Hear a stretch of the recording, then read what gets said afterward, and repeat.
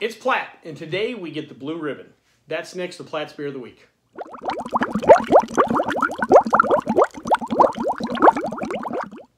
So the particular day beer we have today is another classic all-American brand. That is PBR, Pabst Blue Ribbon.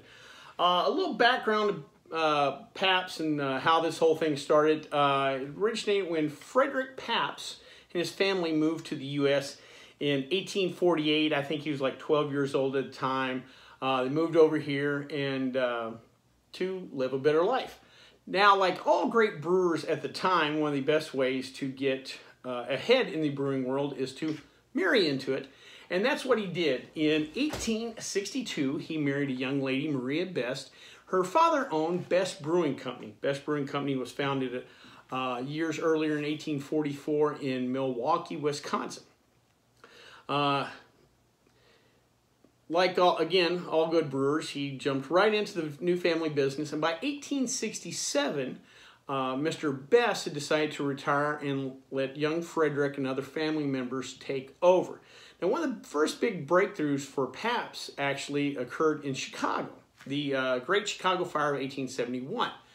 That fire destroyed 19 major breweries in Chicago. At the time, Chicago was probably the biggest beer producing city in America, but after those fires, the brewing shifted toward Milwaukee. And still to this day, Milwaukee is considered one of the great beer cities in America, and that's partially due, again, to that Chicago fire. Companies like Pabst thrive. Well, after that, and just continued success, eventually by 1890, Frederick decided to change the company name and their letterhead from Best Brewing to Pabst Brewing. Now, one of the quick questions you may ask is, well, where does Blue Ribbon come from? What's the story behind that? And there's not a solid story behind it, but supposedly, I guess the myth, urban legend, what you would want to call it, is that Pabst won America's Best Beer, or the Blue Ribbon, in the 1893 World Columbian Expo in Chicago. Now, what the World Columbian Expo and Chicago have to do with each other, I don't really know, but at the time this was a big event.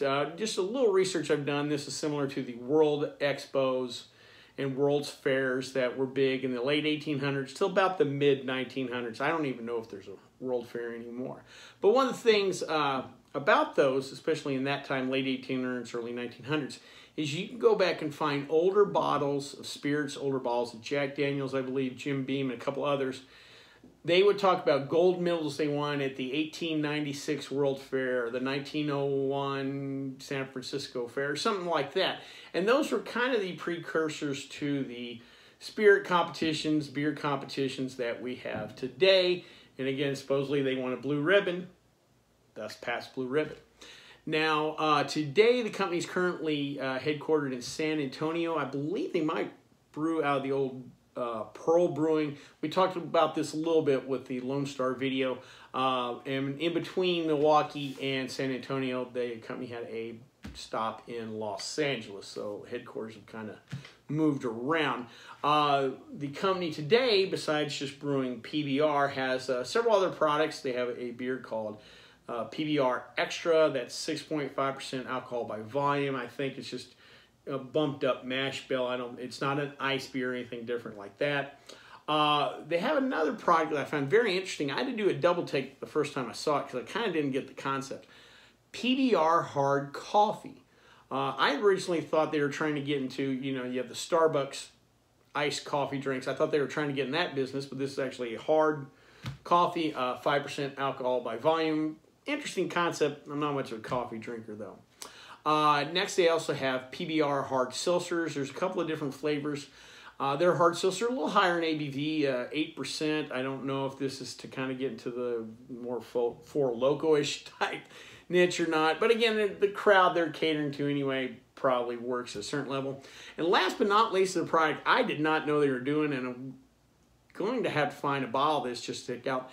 They now have PBR whiskey. That's right, PBR whiskey, 80 proof white whiskey or an unaged whiskey.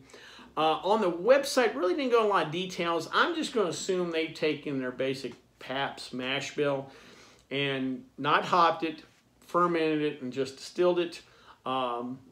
this beer is an adjunct lager, so besides barley, you're probably going to have some corn or some rice. So, and again, they're not using the term bourbon, so it's just kind of a generic grain bill or whatever. But I'm going to have to check it out. It sounds like an interesting idea, and I wonder if other brewers might want to go this route. It'll be interesting to see.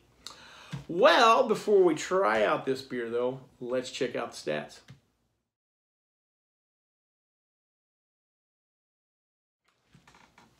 So normally in this part of the video, I either kind of explain a related topic to the beer I'm talking about, or maybe I go over the style itself, you know, what have you. But today I thought I'd do something a little different. I want to kind of ask an open question to you guys out there. Would love to hear comments back. And something I've been kind of opining about recently is what is up with beer tub girls? Is that something that still exists these days? 30 years ago, when I was in college, starting to go to bars, started bartending, especially in honky tonks down in Texas, you had 2 or 3 main bars out, you know, in there, but then you had the beer tub girls near the dance floor or whatever, and they were generally, you know, an adorable young lady, maybe in a pair of Daisy Dukes or some kind of tank top, and it was just a horse trough full of ice, and you had, you know, Bud, Coors Miller, maybe down in Texas you had Lone Star in there. And you would go buy a beer from the young lady. She'd pop it, and there you go. Always kind of liked it because it's just beer, so you know you generally get that transactions fast. It was always cash only, so you didn't have to worry about credit cards and stuff. You know, that process. Also, no one's ordering Mai Tais or this, that, and the other. If you're a gentleman like me at the time, you know, whatever the beer was, you gave her whatever, so keep the change. So you're not dealing with the change. So you were able to turn people over a little faster than what was happening on the main bar. Also, too, back then, generally men were behind the bar and the girls were in the beer tubs or cocktailing. So either you go look at that ugly bartender or the pretty girl. Also, too, if you were a drunken pervert like we were back then, you would get your beer, kind of work around the back side of the beer tub and see if it looks any different back there, if you know what I mean. But I always thought it was a great idea. Again, some people just wanted beer. You know, you get in and out. The beers are always ice cold, which is kind of cool. And also, too, again, like I said, back then things were a little different. You had men behind the bar, women cocktailing, maybe doing the beer tubs. Even back then, they were starting to kind of push, all right, let's get the pretty girl behind the bar, but a lot of times they didn't have the experience. And the beer tub was kind of a way to kind of build them up, you know, get them to popping bottles, get them used to IDing, making change, dealing with a drunk. Maybe after a while you threw in a thing of Jello shots from the cellar, or maybe a ball of Jaeger. You know, they could do single shooters, you know, the tube shots, which is another thing that used to be a big deal. But I always thought that was a cool idea, and if I'd ever owned a honky tonk, there would definitely have been a beer tub girl. But out here in Vegas, you just don't see that anymore, and I don't know if it's much of a thing anymore. So I'd love to hear your feedback. Are there beer tub girls out there? Does anybody miss them? Is it something that should come back, or is it just something for old farts like me? Well, enough about the beer tub girls. Let's try a cold beer.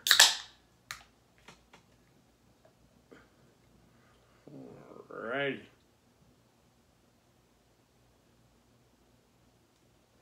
All right, nice little golden color, a fairly light gold, but decent color, plenty of effervescence, got a decent finger head.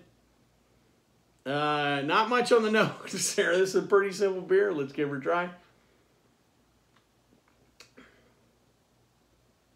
Not bad. A little sweetness. Not as much sweetness as some of these other adjunct beers. I will say this. This is a pretty light-bodied, real kind of easy drinking beer.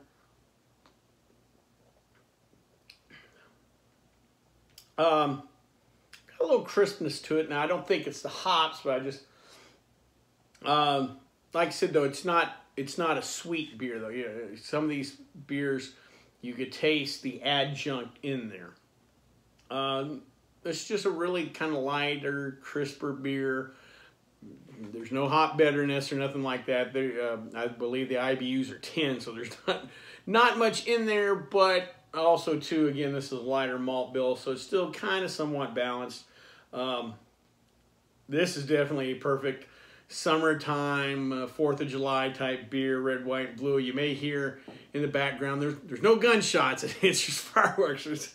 Don't worry, no one's in danger.